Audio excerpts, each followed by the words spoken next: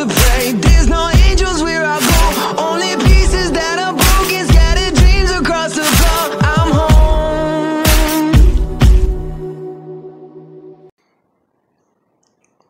Alrighty, hello everybody, this is Show here. Now then, when we left off, Deku and everyone else, they had just faced a weird challenge. They had they were spending their summer break in space to actually get more training in, if not properly go on hunts, because they've somewhat noticed that their skills may be getting rusty. Even though they do train every day, they do hunt their own food, and things are a bit different. They still do notice that without being on the hunt out in space, their skills are not as fine as they used to be.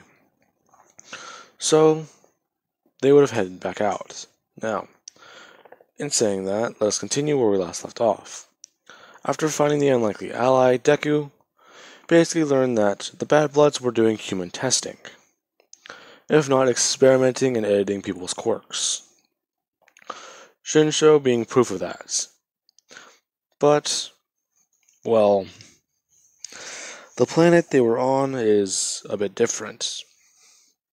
Deku would have gotten the information from Shinsho and they would have come along.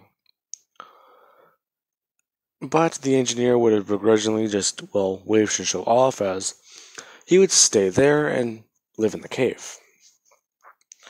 He would just be getting things set up for them, if not making a home, while the humans are gone.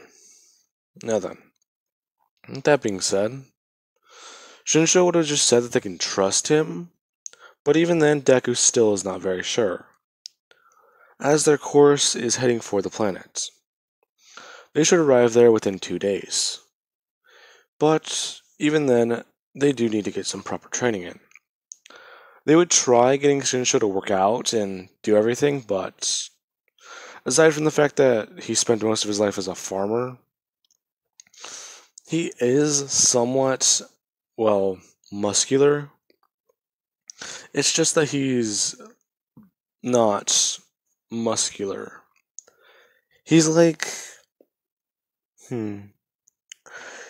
He's like... What's the best way to even describe it? I would say Kirishima whenever he did not have very good control over his hardening. Because that's the only good picture I can see Shinsho being at. Not a lot of muscle, but not too much. Now then. With that being said, they would have tried training him and actually getting him used to using combat, but whenever Shinsho was told to use a weapon, he would have just, put his hands up showing no. But Deku would have just taken both the sharpened blades off of his weapon, handing over his bow staff, showing him that this is not going to do anything. Trying to train him and actually get him to use this. But Shinsho would just be begrudgingly moving around with it. Now then, they would eventually arrive on the planet, as Shinsho would be looking around. Things are somewhat like he remembers, but he's still trying to figure this all out. Now, Deku, he begins to tell the ship to scan for any heat signatures or essentially any organic life on the planet, aside from the native inhabitants. Which the ship reads, no native inhabitants, so all alien life, if not all life on the planet, will be foreign. Now, with that being said, this is whenever Deku, he's flying around, if not with a ship, trying to search for anything that he can find. Eventually coming across what looks to be a run-down game reserve. Now, when I say run down, this area is completely fenced in, but everywhere on the inside, there's well, a building, unkept and very desolate, along with the fact that there's a ship that may have been destroyed. It shows signs of burn marks and freezing, if not being rapidly cooled. Now, with that, they're just looking at this mark. It covers an entire 90-degree angle, if not 180 degrees in front of them, which is insane. Along with that, there's looks to be bodies on the ground. They're not really sure how to process that, as they do walk in.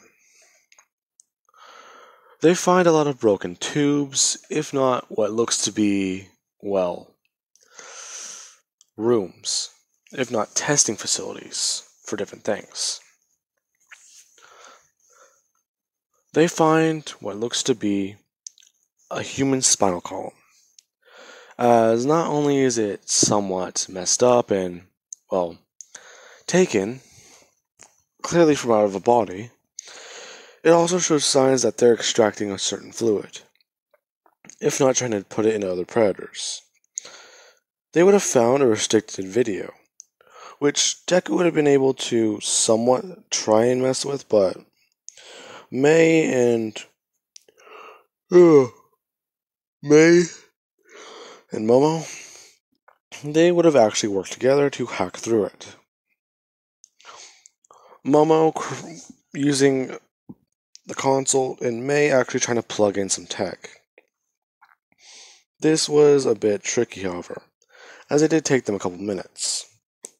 Through watching the video they watched, as they show a certain test subject, someone with this quirk. Their quirk, for the sake of it, let's say it was a stretchy quirk.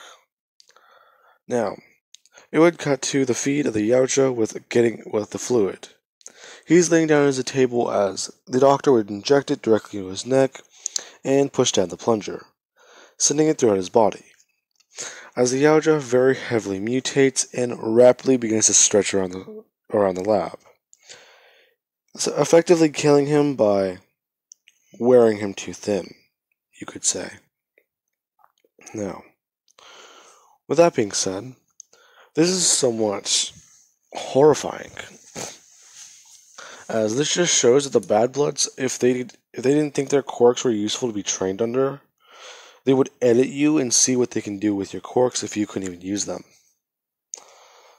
So, Deku, he begins to try busting his way through the facility. And what I mean by that is, if he finds a closed door, he just rips through it and kicks open what he can, going through restricted after restricted access. They would eventually find a mass room of broken tubes, along with just something in the center. This is weird, as they would see a human, if not a person inside of the tube. Everywhere around is melted and what looks to be charred, as they would walk up to the tube seeing a girl. This is very confusing, as they would watch as she's just floating in the water, if not the liquid. Deku would walk over to the monitor as he does check on what's going on with this one. Quirk. Odd, if not uncharacteristic for a human. Requires weapons to use. Interesting. Adaptability to situations. Unknown. Now, Deku, he would eventually just initiate he would just eject her from the tube, as the liquid would drain out and she would fall to the ground, coughing, and she's actually exhausted, as she does take a deep breath, basically coming back from consciousness. She would look around, seeing everyone in these outfits, if not seeing that there are a bunch of strange people. She would have immediately just turned and started bolting, as that just happened. Now, Whenever she did, they actually did one thing. She is just taking off running as you see her try and grab a weapon, if not just grab something sharp from the ground. And she's taken off. Everyone's a bit confused as Deku would immediately give chase, going straight after her. After this happened, Deku would have chased her up to the surface as she is just trying to get on the ship. If not, she would jump in and try mashing a bunch of different buttons on the broken console. Finding that it's not working, Deku would have appeared behind her as he would have just grabbed one of her hands and she would immediately just come behind, turn around, stabbing Deku in the side. If not, just stabbing into his armor. Now, this would have broken through his armor and actually draw a little bit of blood, as Deku would just bring his hand down, pulling it out of his side. Now, she's just looking at Deku as he would just hand this back over, essentially saying not to do that again. In fact, showing that that was not even effective. She's just staring down at the blood, as she would actually just bring it to her mouth, licking it, as she would somewhat turn clay-like and mimic Deku, as she immediately turns, bolting out of the ship once again. Deku's confused as he gives chase. People are watching as there are two Midoriyas. Deku would tackle her to the ground and she would immediately turn around, slashing him across the face with claws. This is somewhat shocking Deku, as he's not even sure what she's doing anymore. Eventually, she would have, been restrained. If not, these two are just standing there. They're kind of confused as to why there's two of them, until her quirk wears off, and she returns to being a blonde-haired girl. Now, Deku would just look to her as he tells her exactly what was that. She just stares at Deku as she would try saying something, but she can't. Somewhat trying to, speak in Yaoja, if not broken Yaoja. Deku would have just switched over to that language, if not put a mask on her, trying to read her brainwaves. Eventually, he would have been able to get something out of her from a mix of broken Yaoja and English, asking what caused those marks on the ground if it wasn't her. She would just say that it was the other one. Other what? Other human. You're kidding me. Well, where is he now? Not sure. Last saw... she would have turned around, showing the 180-degree scorch mark on the ground, her just spreading her hands outward. This is interesting to Deku, as this human actually does have, power. If not, he's able to at least take out Yaoja with their quirk alone, which only he and Bakugo seem to have done before. With that being said, Deku would just board her onto the ship as they would get her food, actually scanning the planet even further. They don't find anything as Deku tries to look through different files he's taken from the computers. Plugging his mask in, he's going through them as he does find exactly what he believes to be the human responsible for this. They have a quirk. It involves two elements, heat and cold. So you can call them a half and half quirk. Now, Deku, he's actually interested in this, as he does tell the computer to search for certain climates that this boy would be able to survive in. The computer just has an error with it. His body chemistry would be different. Along with the fact that being edited so much, if not being edited at all, he might be, his quirks might be different now. but Deku has a sneaking suspicion. They've only seen the heat, so where's the cold? As Deku tells the computer to head for the nearest pole, it would immediately start heading towards the planet's south pole, as they would arrive there in under 2 hours, if not 3 hours. Now, Deku, as soon as they all land and actually get there, they would find that this entire climate used to be a jungle, if not a forest, so this is artificial. Now, as they're walking around, they would eventually find, if not see, what looks to be a man-made structure, except it's made out of ice. As soon as Deku was walking up to it, this is whenever he would immediately just hear something moving on the ground, as he would turn to, well, basically just dodge to the right, avoiding a spike of ice, as someone would walk forward.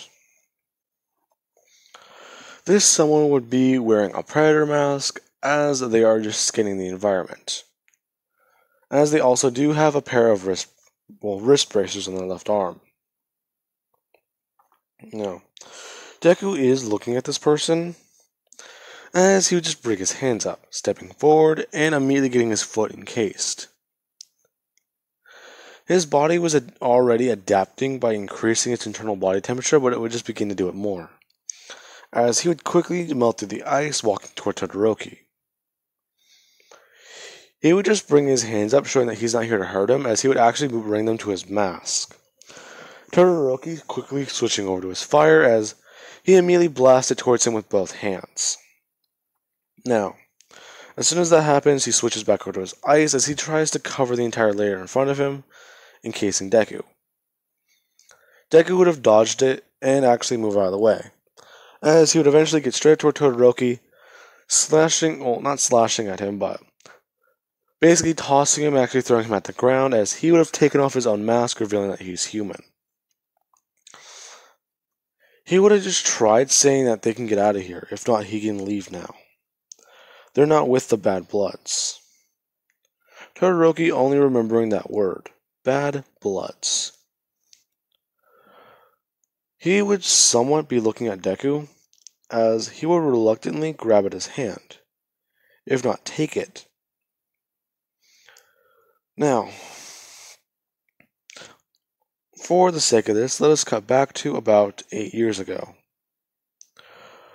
Todoroki is 4 years old, and his father, he is increasingly worried. Not believing that he can even surpass All Might, he would have begun Todoroki's training the day he awakened his quirk. Now, this training is a bit more intense, as it actually does involve, well, a lot more abuse. Eventually, Todoroki somewhat taken to this training and actually while working with it, as he would have been seen more like Endeavor early on. The Yaoja are watching this as they are disgusted about what this man is doing. He is doing this to his own child, and if not, he's even disowned one of his others, which is highly dishonorable, even among them. They would have eventually seen as Rei would have given Todoroki a scar, but as soon as that happened that day, that was it. The Yaoja would have moved in. The Yaoja, they would have knocked on Endeavor's door, as Endeavor would open it. Not sure who they are until one of them, they bring down one simple thing into Endeavor's kneecap. This weapon, an Oni mace, swinging it down, breaking both of his kneecaps, walking in and taking Todoroki. Which, come on, 2 aliens abducting your son after you give him a burn scar? No one is going to believe you. She would be put in a mental institution, very early on. Now, with that being said, Endeavor lost his kneecap privileges, as that would be Todoroki's backstory. Togo, however, was different. She was seen as an infiltrator, if not a powerful ally. Her quirk being just that simple makes it effective. Now, they would have gotten this after about a couple days, if not heading back to Earth. Toga explaining that her quirk basically makes her a good stealth operative. In fact, she's impersonated Yaja before. But it comes with a weird boost of strength. It's kind of weird, as they're not sure what she means. She would have just explained that the Yaja only ever let her out to impersonate people, because she was so good at it. In fact, it somewhat put them off whenever she was impersonating someone and they were of a good status, once impersonating the clan leader for a full 2 days, which set the Yaja off to quarantine her. Now then, with that being said, they are heading back to Earth as they now have 2 new allies. And before anyone just thinks that I'm bringing Toga in to, make her a hero or do that, in the Predator universe, there is this whole thing where if you use Predator blood, you can in fact increase your strength, speed, durability, and above all other things. Along with the fact that it has life-extending properties, and it basically would help me boost the rest of the crew to catch up from Todoroki, Bakugo, and Deku. But the rest of the crew, they were already good combat-wise. So this at least helps fill in the gaps. Now then, with that being said, I do hope you guys enjoyed the video, and have an amazing day. I'll catch you guys in the next part.